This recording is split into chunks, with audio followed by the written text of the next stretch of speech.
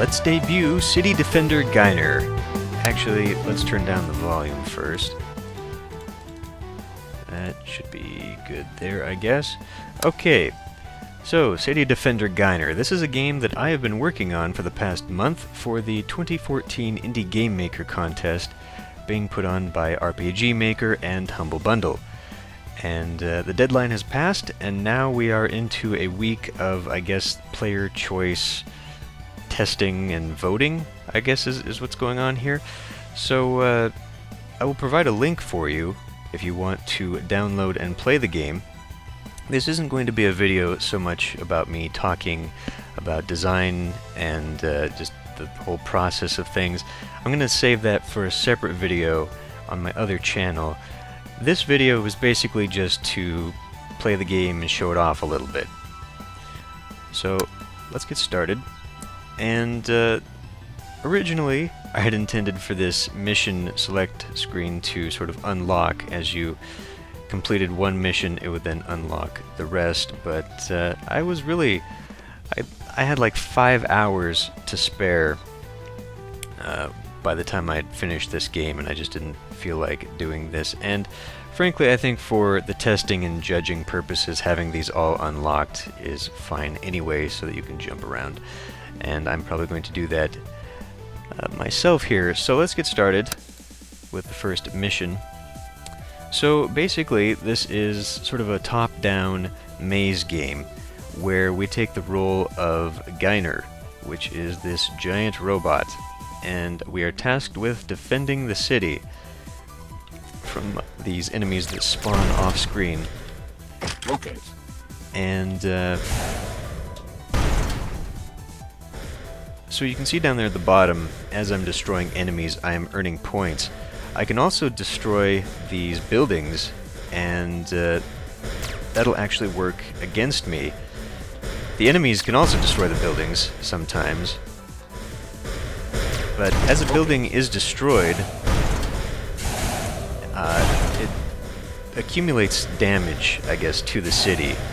And so even though I can completely clear a city of enemies, I might still lose the mission if too much damage has been done and too many buildings have been destroyed. So there is kind of a balance that needs to be maintained, and you can't just really sit around and wait for the enemy to come to you, and that's a little bit of a bug there where those two tanks were on top of each other. I don't know why that happens. Laser.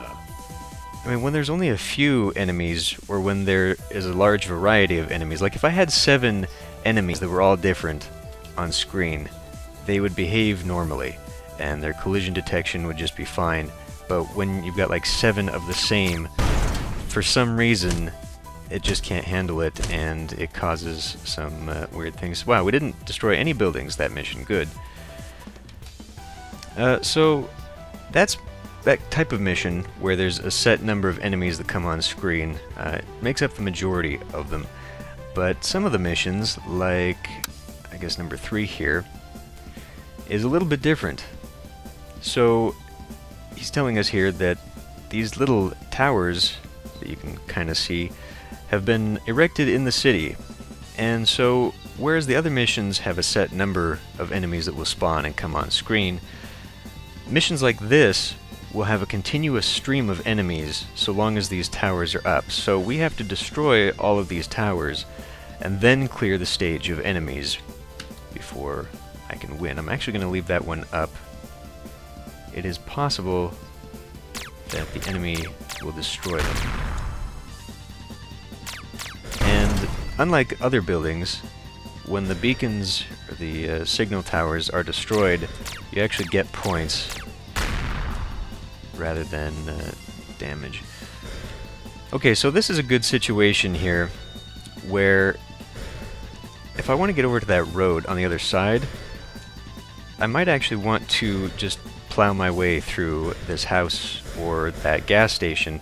The gas station is sort of a special building because it will actually blow up and deal damage around it. I guess I can show that off.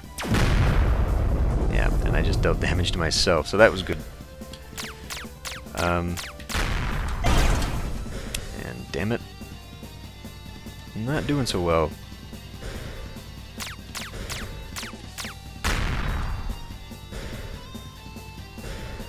In these early stages, they're really...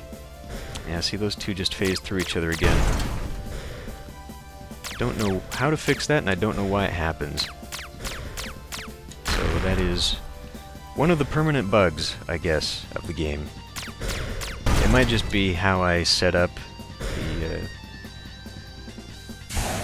collision whoa, get out of the way! Damn it. Well, I need to get rid of that tower. Okay. All the towers are done. So now I can just take my time. A couple buildings have already been destroyed here. Actually, I think those are just... frick. Okay. Well, anyway. Let's go to one more. Let's try mission 10. So, in this scenario, it's kind of like the other scenarios where there's a set number of enemies on screen, but this time we have to protect City Hall, and the level is designed so that the enemies will come and fire upon it. And so if I let them have their way for too long... Got too close to that.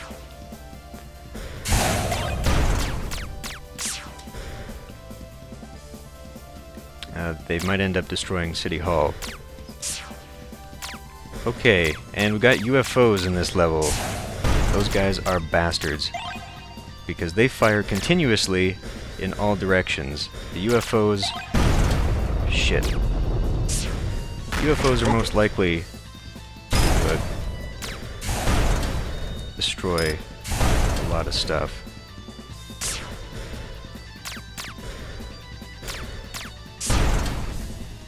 It's important not to just constantly stream bullets and overshoot, because, like at that gas station, or that office building right there, you might fire too much, and it will accidentally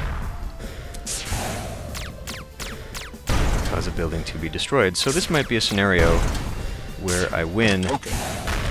Shit. I meant to turn around before firing that. I might win, but I might also lose just because I'm destroying too many buildings.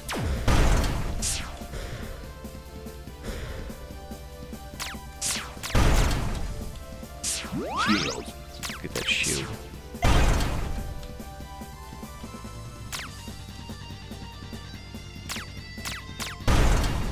There we go.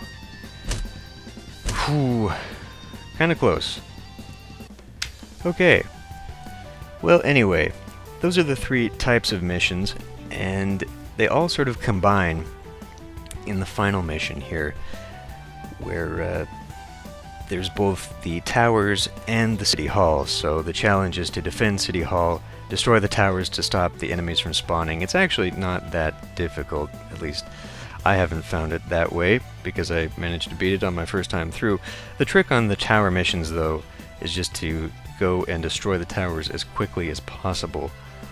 But along the way you have to destroy the enemies, otherwise mayhem ensues. So anyway, that's been a quick look at the game. I will provide a link if you want to download it and play it for yourselves. If you like it, please go to the page and vote for it. And yeah, I guess that's it. So, thanks for watching. I'll see you next time.